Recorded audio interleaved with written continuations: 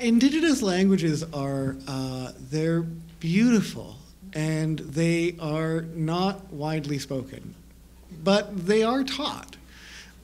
In Toronto, the University of Toronto teaches Ojibwe and Haudenosaunee languages.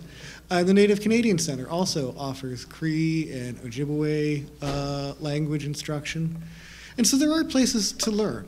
It's always a challenge to learn, and it's always a challenge to see the value in something abstract. So on a personal level, I think there are places, but there's a political level too that I think is worth exploring. And talking to our political representatives about the way we say kind of glibly sometimes that we're 3 founding nations, and yet we have official languages acts that only respect 2 languages. And I have a cousin out at the University of Winnipeg who, like me, is also a lawyer and a law professor. And she's beginning to think that maybe that's a Section 15 equality challenge. But you know, the courts are not the best ways to resolve these things because in many ways these are political issues.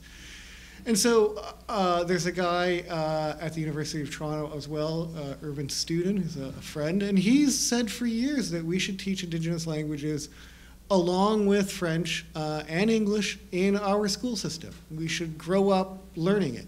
Doesn't, you know, my kid's in French immersion, and he's actually pretty good. He's, you know, in grade 4, but he's all right. If we can do that with French, you know, we can do that with Indigenous languages.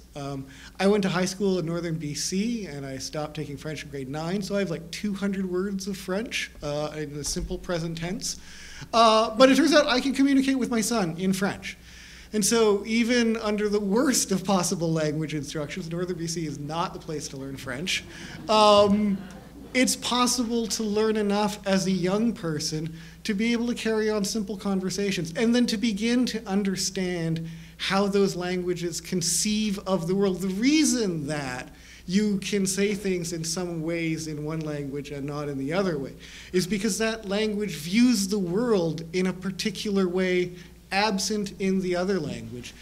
And coming to see how Indigenous languages describe a particular view of the world is an extremely valuable way of according that equality and respect and dignity to Indigenous cultures that I spoke about earlier.